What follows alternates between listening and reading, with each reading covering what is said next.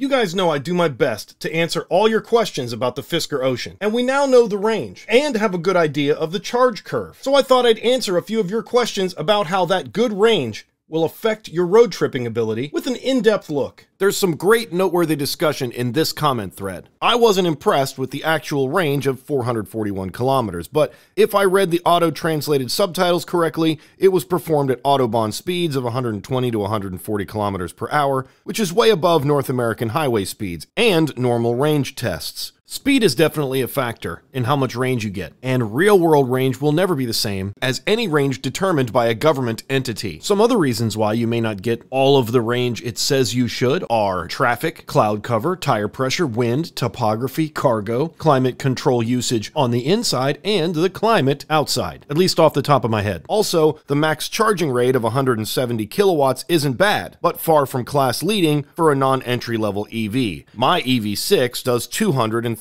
kilowatts. This is a great comment with a lot to unpack, but that's what I'm here for. I'm definitely taking the charging speed with a grain of salt. It's good that it will charge at 170, but this is evidence that it has the capability to do deep charges and stay close to 100 kilowatts. So the recent video revealing the Ocean charge curve is really all good news. Fisker definitely made the right decision going with CATL, and that's the kicker. A Tesla will do 250, but it will only do 250 at a very low state of charge. Also, depending on what supercharger you're at, you may be splitting power, and that can also affect your charge speed. The next comment says, a simple update to the software can increase charging speed. I agree with all of the words in this comment except the word simple. Just like the UI and the software for the UI not being complete, software is not simple. I think we take it for granted these days, but software can only do so much. You're limited to the structural integrity and chemistry of the battery cell, as well as the design of the battery module, the battery pack, and the battery pack's cooling system. I do agree that the software for the Fisker Ocean has plenty of room to improve when it comes to optimization. But I can't see more than a 5% increase in max charge speed and maybe a little bit of change to the curve just from software. However, there are exceptions to this rule. For example, if you start with really bad software, average software can make a big difference. That said, let's look at the next comment. Are you able to do 10 to 80% consistently under 20 minutes? Overall charging time matters most than a very short high max rate. The good news about the Ocean is it does not have a short high max rate. It starts at a moderately high rate and stays at a moderately high rate for all of the important parts of its charging cycle. Here's Tesla's charge curve right beside Fisker's charge curve. I can't be 100% sure, and I know I'm putting a lot on this one charge that happened one time to the Ocean, but the taper looks to be slower on the Ocean, which is the best you can hope for. I think the charge curve and the charge time are different ways of saying the same thing. How long does it take to put this many kilowatts into this battery? The charge curve illustrates it, the charge time dictates it. But they're not the same thing if we're talking about different cars with different size batteries. Also, the EV6 may seem deceptively fast when it comes to 10 to 80%, because 70% of the EV6's battery is 53.9 kilowatt hours. 70% of the Fisker Ocean's battery is 79 kilowatt hours. That 10 to 80% charge in the Ocean is more than the EV6's complete battery pack capacity. So 10 to 80% can't be relied upon as a standalone metric, and I've actually talked about that in the past. Any technical spec with two numbers is too much. Hey, when's the next time we gotta put gas in it? Oh, well, it goes 180 miles if I put gas in it for 2 minutes and 12 seconds. And then the last comment says, yes, the EV6 can do it when the battery is preconditioned.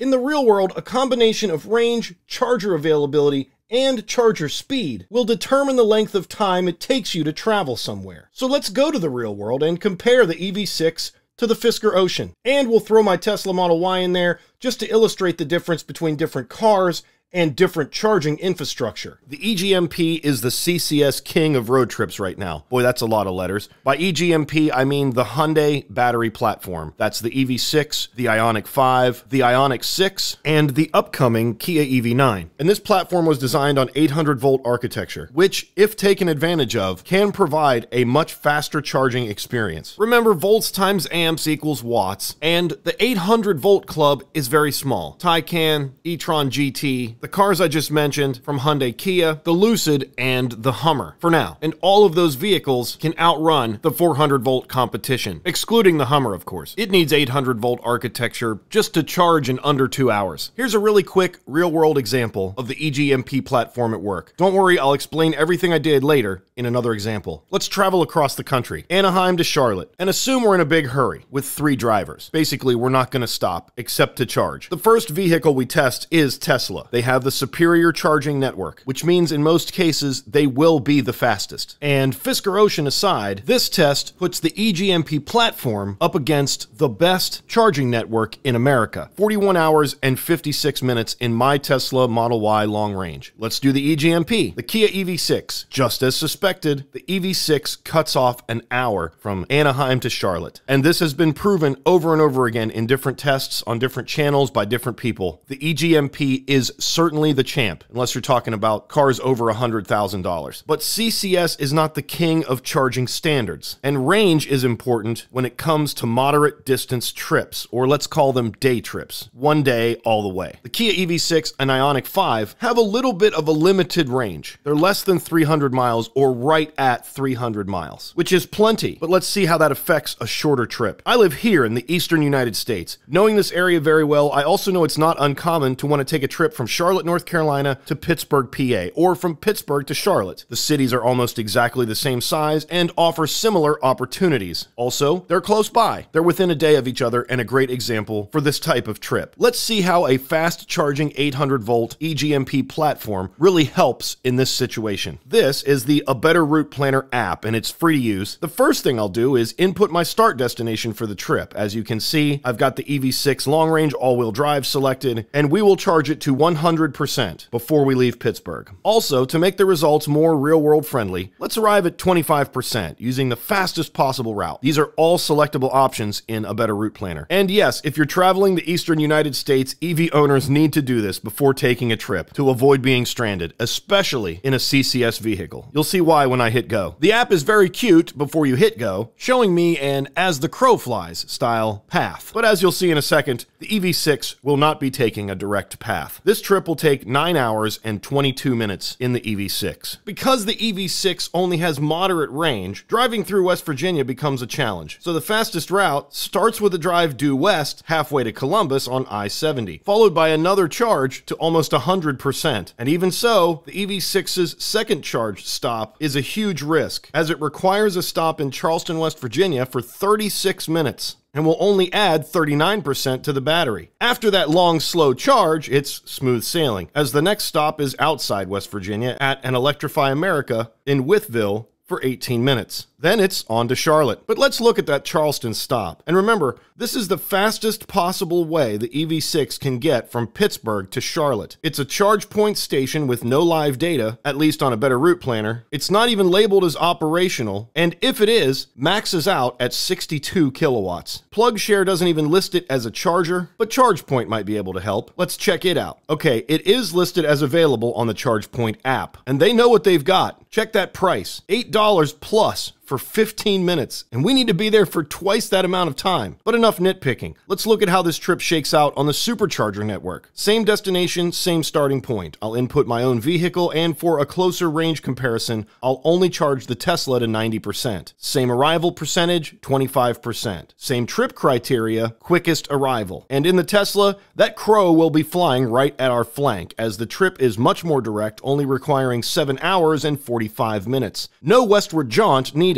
No long, slow charge in the middle at a dealership. In fact, one of these superchargers is brand new, just added in October of 22, making the longest charge on our route only 15 minutes. To compare the Ocean to the EV6, we need to be a little creative. Because the Ocean has such a long range, we have to find a vehicle that we can use to simulate the Ocean. The Lucid Air Grand Touring has 516 miles of range, but doing all the calculations and starting the trip at only 70%, which is the amount of range the Ocean would have at 100%, a better route planner tries to charge back to 100% before entering West Virginia. So we need another example. Looks like a 2019 Model S is really close. And since the Ocean has a similar charge curve, we're okay there too. Now I have to go in and adjust the criteria so a better route planner won't use Tesla superchargers on this trip. And after all that, a Fisker Ocean shaves off an hour from the EV6 with a 60-minute stop at a Harley-Davidson dealership. Still risky, but it has been used recently and does appear to be functional. How do we break that all down? The Tesla was a one button and go, and the fastest route. The EV6 needs to avoid West Virginia at all costs because the infrastructure is just simply inadequate for almost any CCS vehicle. And the Ocean actually overcomes this because of its long range, landing just over the Model Y in drive time. So, does the EV6 charge faster? Yes. Is the EGMP platform the CCS charging champion? Yes. Does fast charging beat long range? Most of the time, yes, but not always. Bringing me to another excellent comment. NACS, are you kidding me? There are 17,000 NACS connectors and 11,000 CCS connectors, which more or less relates to the number of EVs using them. Less than 1% of vehicles on the road are electric, and 65% of that 1% are Tesla, but that number's fading, and will continue to dilute as other multinational vendors move ahead with the open international CCS standard. I don't think the CCS standard is going to survive in the US. I don't think it will die, but it's not going to matter. And that's why I asked Henrik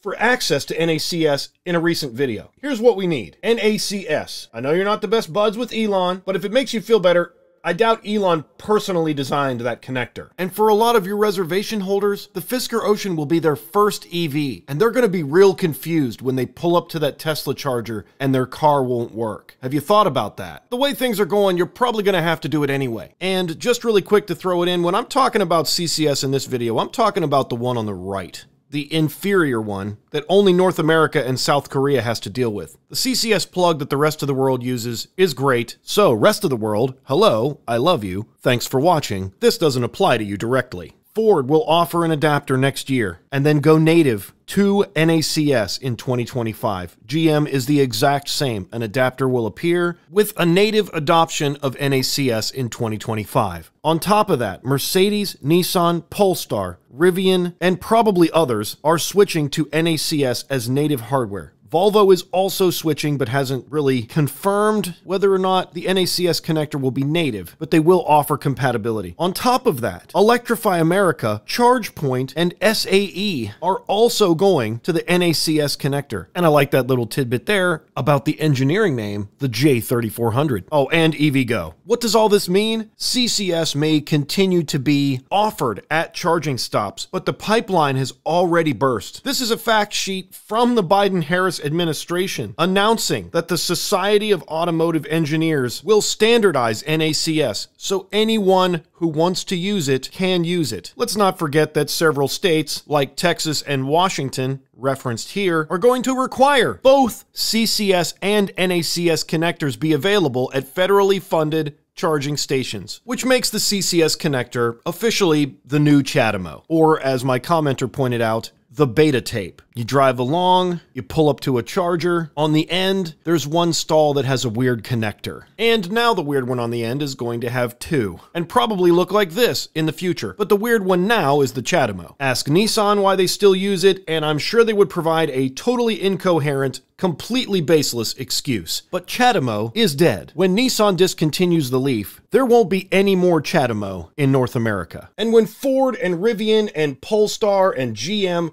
all go native with NACS hardware, charging stations will only provide the minimum CCS requirements. Will that be one stall? Will it be two? All I know is the other 4 or 6 or 8 will be NACS. And for the proof, we go to the free market, because the cables on CCS hardware are almost prohibitively expensive. They are a big failure point, and part of the reason why the CCS network has so much downtime. And this problem does not exist with NACS. The free market and the consumer will abandon CCS because it's clunky, it's heavier, and it's more expensive to install, regardless of government regulation. What advantage does Fisker have by not offering some kind of NACS compatibility? either through an adapter or a switch to the native hardware. It's just another gigantic disadvantage that Fisker would have to overcome. And I feel like they have enough. There's no tax credit going forward in the US. They haven't built a service infrastructure yet. They have a long way to go on the software. And we all know the beta machine had much better quality. You just couldn't get any movies. And that's my kind of deep dive on charging and charging infrastructure and Fisker's range and its effects for now. Let me know your thoughts in the comments below. I try to answer all of your comments. For a quick breakdown of the software on the Fisker Ocean other than charging, check this one out. And I'll answer all your recent questions from my recent videos, and that'll be here when it's done. Subscribe for more. See you next time. Hey! Smash the like button! Thank you.